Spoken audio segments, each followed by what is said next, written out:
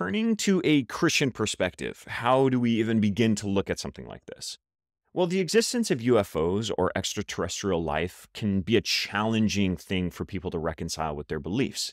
After all, the Bible doesn't necessarily say anything about alien species or life outside our planet. However, as Christians, we should remember that our understanding of God's creation is continually growing as we discover more about the universe. With each new discovery, we become more in awe of God's power. Job 37:5 reminds us God's voice thunders in marvelous ways. He does great things beyond our understanding. Whether we find life in outer space or not, it doesn't diminish the glory of God's creation, but rather adds to its wonder and mystery and complexity. As we explore the vastness of the universe, we should do so with humility, not really claiming to know much of anything. Since we are continually discovering new and amazing things, more reasons for us to worship God.